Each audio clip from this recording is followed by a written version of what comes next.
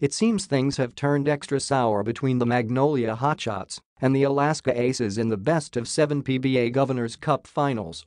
After Magnolia took a commanding 2-0 lead in the series, Alaska emphatically responded and eventually tied it up Wednesday evening in a grind-it-out 90-76 victory.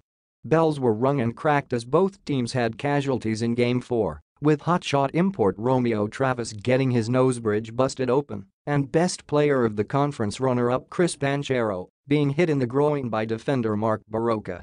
Alaska head coach Alex Compton, visibly irritated by the latter incident, went on a lengthy rant in the post-game press conference for what he calls his dirty basketball by Magnolia.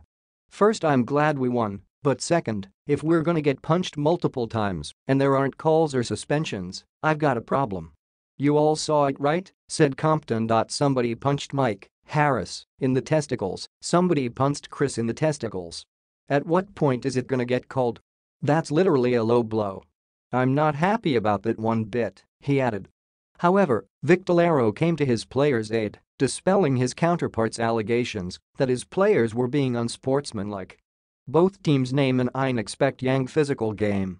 I hope Walanamang Sigurong Masama Sajinagawa ng both teams, okay. But I think Ano Lang, as long as Walang dirty, that's okay. The Magnolia tactician also called into question Compton's statement about the scrum between the opposing guards late in the fourth quarter, stressing that the two coaches do not control how the game is called. "Sabi lang niya yun. Hindi naman siya referee, Coach Cia. I think it's beyond our control. The referees will decide what's a foul, what's a flagrant foul, and what's not a flagrant foul."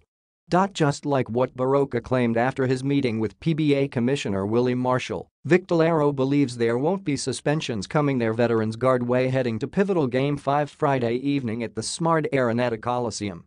"Hindi naman expect ang suspensions kasi both players name and are doing their job. Okay? Kung sila lang ang papayagan ng referees, hindi naman tama yun. So the referees are doing their jobs," Victolero shared. "So I think today maganda yung ano nila. If we keep on complaining siguro sa referees, baka hindi na matapos ang series na ito."